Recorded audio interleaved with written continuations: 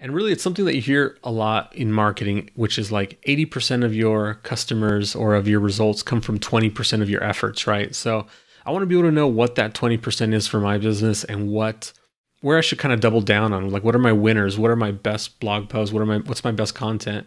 And be able to do more of that, right? So almost all of my sales for my business come in through email. I use ConvertKit to send my sales campaigns, my drip campaigns, my evergreen campaigns, and these are the things that really drive revenue for me. But I've had a problem with ConvertKit and basically every email marketing service that I've used where I'm not totally sure where leads come in from. So here are all my old forms. I was basically creating new forms whenever I needed them. So I have stuff for like Black Friday. I have like a random hiring form that I had. Here I have portfolio teardown channel. These are just like randomly named things that some of them I was even sending like existing subscribers. So it's easy to kind of paint the picture here of like why this was hard for me to kind of relate back to, okay, when I had a question like which of my blog posts actually are driving subscriptions, I didn't know, right? And so on my website, there's actually really only a couple of opt-in forms. On my homepage, this is my homepage, I have this button here, and this you can enter it here. This is where a good bulk of my opt-ins come from, here on the homepage. Then on a blog post like this, there's this Convertbox opt-in pop-up that I have. And then at the end of my blog post, I have this here as well. Lastly, if I try to exit the page, if I have a little exit intent that pops up, which just looks like this is also done in Convertbox. So those are the main areas that I want to be able to keep track of for my website, to be able to see, okay, so which of these is is better at converting, and then following that through all the way down to like, okay, out of everybody who signed up for my program, for my product, did a significant percentage of them come from one of these either forms or even a specific blog post. So if a blog post on my website is responsible for a significant portion of customers, I want to be able to know that. And really, it's something that you hear a lot in marketing, which is like 80% of your customers or of your results come from 20% of your efforts, right? So I want to be able to know what that 20% is for my business and where I should kind of double down on. Like, what are my winners? What are my best blog posts? What's my best content? And be able to do more of that, right? And so Convertbox actually does tell me a little bit here. This is the back end for that. So here are the two opt-in boxes which I showed you on the site, which is the exit intent and the pop-up on the bottom left. And so they provide stats here, basically a little bit of a little conversion rate, lead conversion. So the exit intent is opting in at 1.8%. So that tells me a little bit. So prior to this, all of these Convertbox forms were just adding to the same form in ConvertKit. And so what I ended up doing was I archived all of my forms, which I showed you here. These are all the old forms I had, and I created new forms specifically for each of these specific places that I am getting leads. So let me walk through kind of what that looks like. So I developed a little naming convention for myself, which you can see here in the new forms I created, which is inside these brackets, I put like where this form lives. The next thing I include is like the location of that form and where it presents itself. And the last portion here is the appeal. So what offer am I sort of making with this form? And so instead of having, all these different intermingled appeals and different intermingled forms, all basically pointing to one form.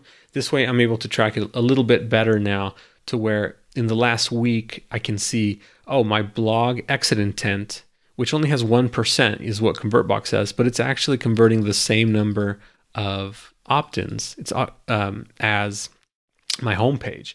So I wouldn't really have known that before because I just had everything in a big mess. And now I'm able to kind of tell that. And so a quick look at my forms, I can easily, identify what I'm talking about here because of the format for the names. So this is, I have Convertbox, I have WordPress embedded as another type of where it lives sort of idea. And then I have WordPress embedded. I have one that's called integration RCP. So that's when Restrict Content Pro, which is a plugin I use, adds people to ConvertKit automatically because of a product purchase. And so I have that in here where that's not going to throw off my stats. So I can come here and now I do have at least somewhat of an idea of like, these have all been running for the same amount of time. I can understand where the bulk of my signups are coming from, which is a little bit of extra clarity I didn't have. But I do want to eventually stop using this page completely because as you can see here, the visitor data isn't and the conversion data isn't accurate. So I'd like to eventually create something like a Google sheet to track all of that, which I'll show you kind of a blueprint I'm working on right now. And so I just walked through how I did that in Convertbox, which is super straightforward. You just basically click your integration, you tell it to perform an action, add to form, and it adds and pick the Convertbox form that you create for it. Now I'm going to walk you through how I did it with the other forms on my site, which are one's the bottom of the blog post CTA and my homepage CTA, which those are actually, I'm actually taking the form embed code, which you can get from ConvertKit right here, this HTML code, and I'm actually embedding that into the front end of my website. So that was a slightly different process, but I'll walk you through real quick how I did to set that up. So here's my form that I from ConvertKit that I dropped in here. I actually removed a bunch of the junky code that ConvertKit gives you because it kind of slows down your site. So basically this is a WordPress template. And in here is where I dropped it in, so directly into my front end. And if you look here, basically the two things you need to change for each form is this URL number. So I think it's called basically their ID, the form ID. Yeah. So this number, you pull it from here and you put it into here. And the other thing you need is the data UID. So for each form that's on your site, you're going to want to pull that stuff over. This will allow you to drop the form code into different areas of your site and have the data go to the right place. So if somebody signs up for your blog post form, it'll go to the appropriate form here. So once I had that all set up here in ConvertKit, this is what it looks like. The data was pretty much right on, and so now I have a better sense of that. But I also wanted to add a second tracking system. So this tracks basically which forms and which locations on my site are getting me the most subscribers. But for specific blog posts, this doesn't tell me still which pages people are signing up from, right? And so the way I fix that, which is actually quite simple in Convertbox, a lot easier in Convertbox than on the WordPress embed, but I'll walk through both. You go to form settings here, you create a hidden text field, you do next there, and then you name it the field name. What I did was I mirrored that naming convention that I have for my forms, and then added the word sign up page. So for this Convertbox form, the name of it was Convertbox exit intent pop-up, and then I added sign up page.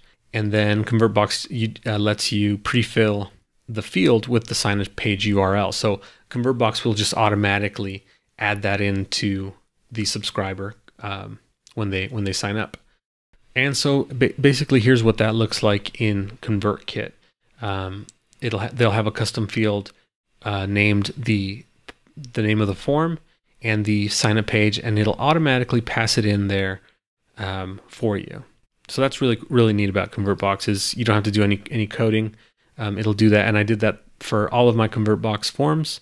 So what I did with my my front end WordPress embeds, where I'm actually embedding the ConvertKit form, was I wrote this WordPress code, which I didn't actually write, but I copied and pasted this WordPress code, which basically tells WordPress to go and grab the URL and put it into this current dash URL thingy.